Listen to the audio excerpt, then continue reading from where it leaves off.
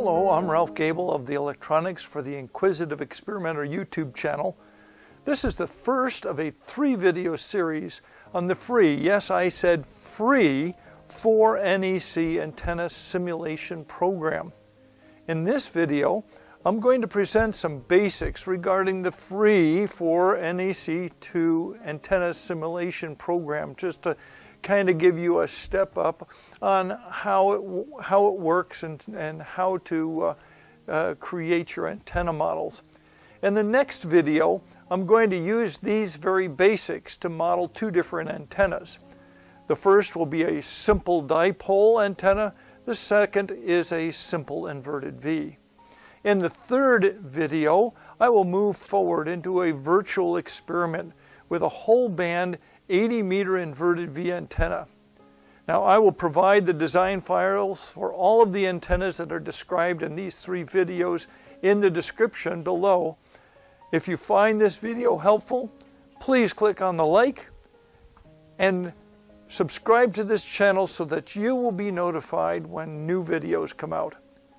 So let's talk about the free 4NEC2 antenna modeling program and how to create a model. We need to do a quick 4NEC2 primer.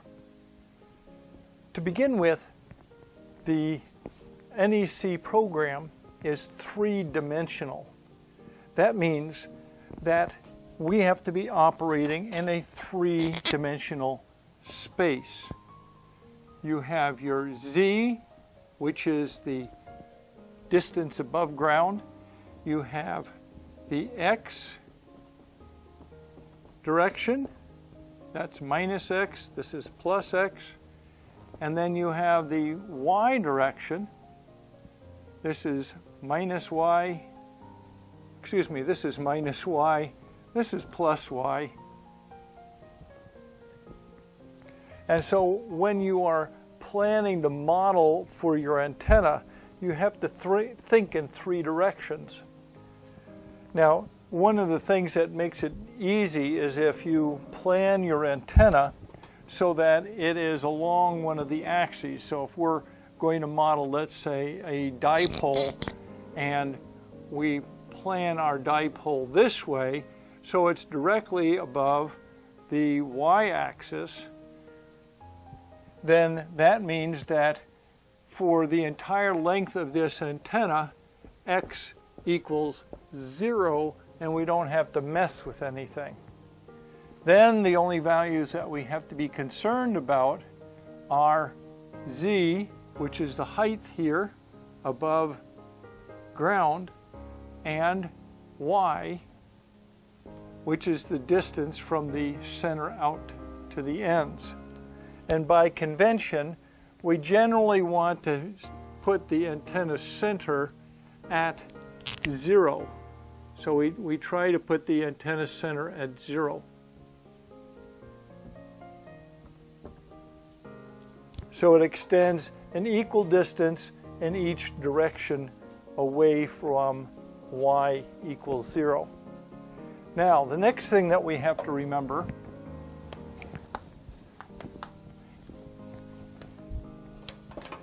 is that 4NEC2 can operate in either meters or feet.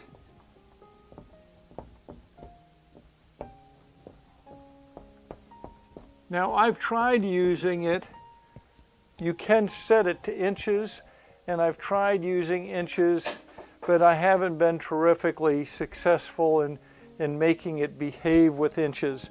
So choose meters or feet. You can actually do it in terms of wavelength too. But I've never done that. I don't know how well it behaves. I generally choose feet, and then all your dimensions, even the dimension of the radius of your antenna material, is in feet. Thirdly, and this is the part that people have the most problem with, we have antennas are created with wires and segments. And this is confusing to some. So think of it this way. You have a wire, and here's my antenna. It is this wire that extends from here to here. Now, for analysis purposes, 4NEC2 needs this wire broken up into smaller segments. Okay? Now, generally speaking, you are going to want an odd number of segments. And you say, why do you want an odd number of segments? Because, like, this could be a dipole here, okay? You say dipole, it's just a single wire. That doesn't make sense to me. A dipole. So we have to have a center insulator somewheres, right? And we tend to think, oh, I have a wire here, it comes here, and I got a wire here, and it comes here, and this is where I connect my transmission line. Well, what you do in 4NEC2 in these antenna modeling programs is you draw a single wire, which is the entire, let's say you're doing a half-wave dipole. This is a complete half-wave long, and then you insert your source in the center segment. Now what 4NEC2 does is they immediately interpret that as a wire here, and your source here. You can also do this, have a single segment wire down here, and you can insert transmission line between this segment here and this single segment wire you have down here, and then you insert the source here. Now you have a source down here, you have your transmission line segment, you have your center insulator, and all of this is interpreted by 4NEC2 as a wire to here, a wire to here, your transmission line coming down here, and down here is your signal generator.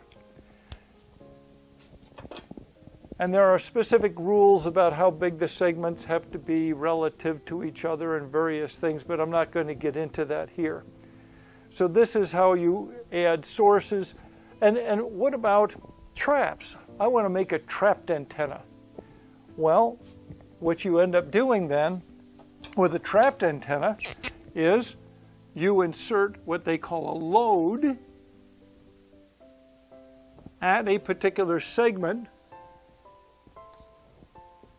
and the load consists of, let's say, a parallel inductor and capacitor on both sides. So now that's inserted there. So what does it look like to 4NEC2? This? Well, it interprets that as I now have a trap here, which is a parallel tuned circuit of this inductor and this capacitor. So that's the basic tutorial about how all of this comes together. So there you have it, the basics of the 4NEC2 antenna modeling program. In the next video in this series, I will apply these basics in modeling two very basic antennas, a simple dipole and a simple inverted V. If you have found this video helpful, please click on the like and subscribe to this channel so that you will be notified when new videos come out. Thank you so much for watching, and until then, toodaloots.